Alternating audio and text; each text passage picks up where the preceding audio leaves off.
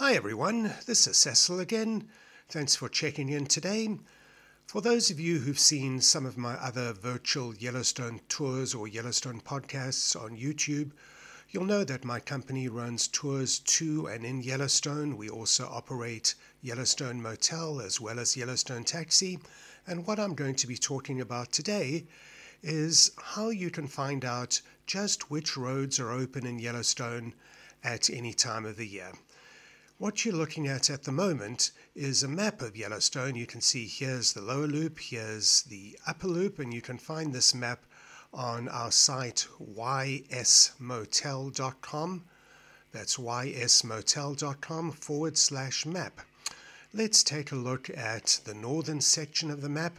There's only one section of road that is open year-round, and that is between the town of Gardner up in the northwest portion of the map and the small communities of Silvergate and Cook City. That is the only road that is open the whole year to motorized traffic. I'm not going to explain why. You can see that in various of our other Yellowstone podcasts or virtual Yellowstone tours, or just drop me a question in the comments section below.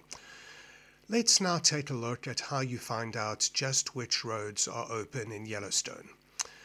The way that I always do it, rather than trying to remember some long URL, just go to Google, put in Yellowstone roads, and there are two links that come up that are going to be of significance to us. I'm going to open the current conditions one in another tab, but the first one that will always come up says Park Roads. So let's open up the Park Roads, and you'll see firstly this is the National Park Service site. NPS stands for National Park Service, and this is where you're always going to get the most updated information. You can go to Facebook or wherever else you like to try and get your information, and you can ask people there. They're just going to refer you to the National Park Service site, and this is the page that you want to be at. First thing, let's notice that we can see there is a map of what they call Yellowstone Live. This will show you at any given time which roads are open in Yellowstone. Please bear in mind that the fact that one or more roads has opened for the summer season doesn't mean that that road is going to stay open. The Park Service in recent years has been very proactive about closing roads when there's bad weather on the way or when there's snow or other adverse conditions around.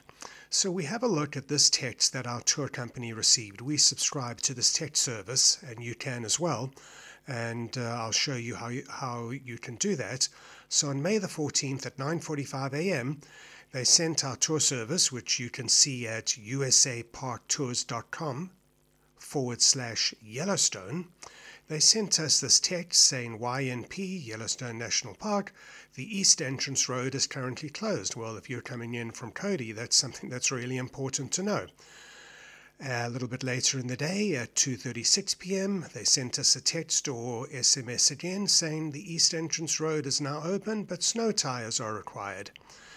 And the same day at 7:56 p.m., we're advised that the road from the east entrance to Lake has been closed due to winter weather conditions. So it's important to stay on top of these. You can subscribe to the service, and I'll show you how to do that in a minute, or once again refer to the park map. So how do you go about getting the texts or SMSs sent to your phone? That's pretty simple. This information is from the National Park Service. To receive Yellowstone road alerts on your mobile phone, text 82190 to 888777. I'm going to put that up on the screen. You will text 82190 to 888777. Now, I doubt that would work for an international phone. I don't know for sure. You may like to give it a try, but here's something else that you can do if it doesn't work. Let's take a look at the text messages that we get from the service. You'll see they come from something called nixle.us. So let's go to nixle.us, type in Yellowstone National Park in the search bar, click go, and that'll show us all the latest notifications as they come out for Yellowstone. So if you're driving towards Yellowstone, and if you do have a data signal, and bear in mind that as you approach Yellowstone, your data signal may come and go, and depending which way you're coming from, you may just not have one at all. But if you do have one, you can continually refresh this page to see what the latest alerts are. Now, I showed you on the map that you can find at our motel site, ysmotel.com/map. This is the west entrance. Here is the lower loop of Yellowstone. Here's the upper loop. There's the road to the north entrance, the northeast entrance, the east entrance, and then further down here is the road to the south entrance. This is exactly the same map. What we see in green on this map is the roads that are open at the moment. If we have a look, I'm recording this on May the 21st, and we'll notice that one road is still closed. And that is the road between Canyon Village, or Grand Canyon of the Yellowstone, and Tower Falls. That road is always the last road in Yellowstone to open. When is it going to open? Well, we'll see that there's a lot of useful information on this site. I'm recording this, as you can see, in 2022, and this tells me when all the roads did open. So on May the 13th, the road from Yellowstone South entrance to West Thumb opened, and these various other roads opened. And look at this, on May the 27th, so in just 6 days' time, the road from Tower Falls to Canyon Junction is going to open. In addition, they note that the Beartooth Highway is going to open as well.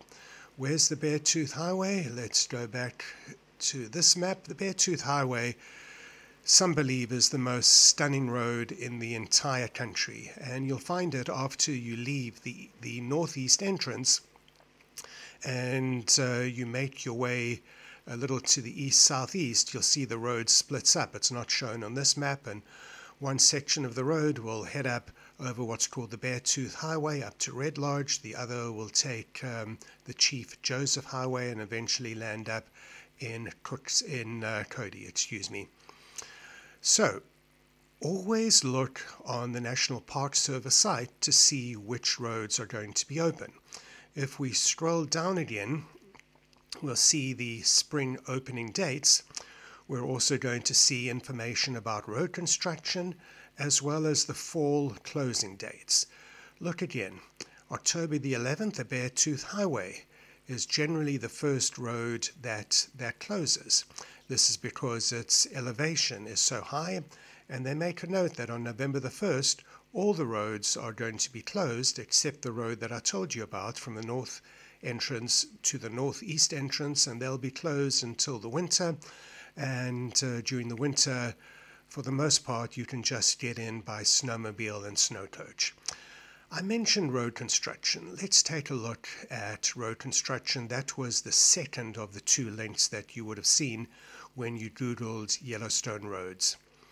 And this will tell you what road closures you're going to find in Yellowstone. And it's got some really important information for you. Let's take a look at the construction projects that are taking place this year. And something that I can tell you, having been here for so many years, is that there is always road construction. Always.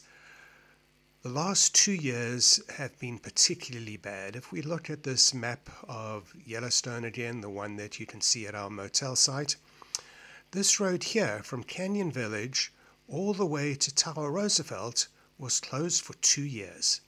That entire road was closed for 2 years. That's the worst road closure that I can remember in the time that I've been here. But at various other times, a few years before that, this section of road was under construction between Mammoth and Norris, and there were lengthy delays, and then it was closed for a certain time of the year, and it was closed at night. So let's take a look what's going on this year. Here's the map, which you should know by now. And if we look at the map, we can see that there's road construction over two bridges. The Yellowstone River Bridge, and the Yellowstone River, of course, is flowing somewhere over here. is being rebuilt.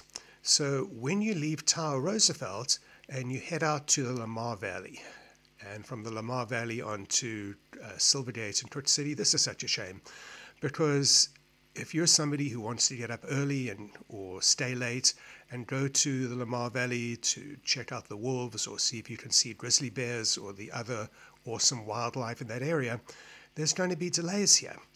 So there's delays over the Yellowstone River Bridge further south on the road from West Thumb to the south entrance. Expect delays over the Lewis River Bridge. That's a much smaller bridge, really, really pretty. You can see Lewis Falls there. And by the way, for those of you who are interested, if you take a look at our YouTube channel, if you just search YouTube for Yellowstone Tours, do it without a space in between. We have got virtual Yellowstone tours and Yellowstone podcasts on just about so many different things in Yellowstone. And here's one on Lewis Falls. We'll have to wait for YouTube to finish its commercial. We can then take a look at what a stunning sight Lewis Falls is. And I go on to show you that just on the other side of the bridge, you can come up over here somewhere, and there's actually a little trail that takes you to the falls, but you can see that on our YouTube channel some other time. All right, so let's get back to road construction. In addition, there's major road construction this year between Old Faithful and West Thumb. They expect delays. They also note that, as I told you happened a couple of years ago up here, that we can expect overnight closures. So further down the page, it gives you the specifics. Overnight closures in the spring and the fall. Old Faithful to West Thumb. There's going to be heavy 30-minute delays in both directions, overnight closures again. And then on the Yellowstone River Bridge, so here you're coming from, I was going to say you're coming from Tower Junction. It's actually the other way around, going up towards the Lamar Valley. And they give you information on what projects are taking place. So always check out the road information first. Always go to Google Yellowstone Roads. The first link, once again, is Park Roads. That'll show you all the information that you need. I mentioned our YouTube channel. If you take a look, and who knows why YouTube is taking so long to load, let's have a look at this one. We've got videos and virtual Yellowstone tours of every single road in Yellowstone National Park. And this one here, I'm leaving Mammoth Hot Springs, as the title conveniently tells us, heading up to Norris Geyser Basin. That's the little cafe or eating place on the right-hand side. That there is where the old parade ground was at historic Fort Yellowstone, and there's another of our virtual Yellowstone tours on historic Fort Yellowstone. So you'll find a lot of useful information there. Guys, while I have you here, please remember we operate more Yellowstone tours than anyone else in the world. If you go to usaparktours.com/Yellowstone, usaparktours.com/Yellowstone, you can see all of our Yellowstone tours from numerous cities around the country. You can see our motel at ysmotel.com. That's ysmotel.com. We have apartments, we have studios. All of our units do have full kitchens. We also operate Yellowstone Taxi if you need to get around the region. And in addition, we rent bear spray, and we also do cooler rentals. Thank you so much for checking this out, and I hope you make it to Yellowstone sometime.